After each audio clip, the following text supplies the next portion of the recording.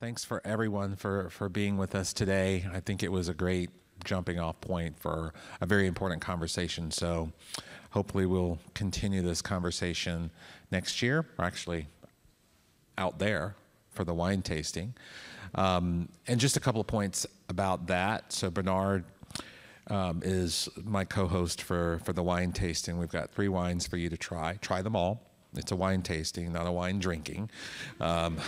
Take it from me. So try all 3 of them. They're in a sort of an homage to him.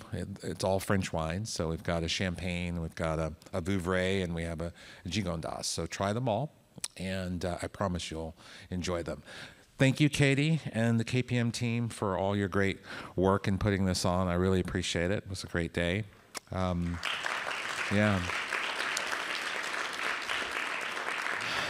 Thank you again to our sponsors. Really appreciate all of you supporting us. It's always interesting to do something groundbreaking like this, and I think it was a huge success. We took some great photos.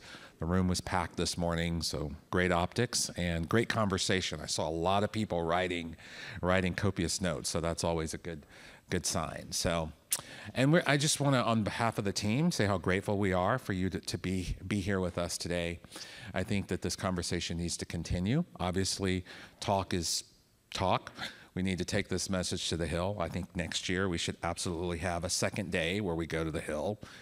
A lot of them they're just over, a couple blocks from here, but it's very hard for them to get down here during session, which is why I see the wisdom of having a second day where we can take the learnings from today over to the Hill and explain to them why so much of what they're doing has such a disproportionate negative impact on your business. So more to come on that. But anyway, I'll just end it there. Thank you so much.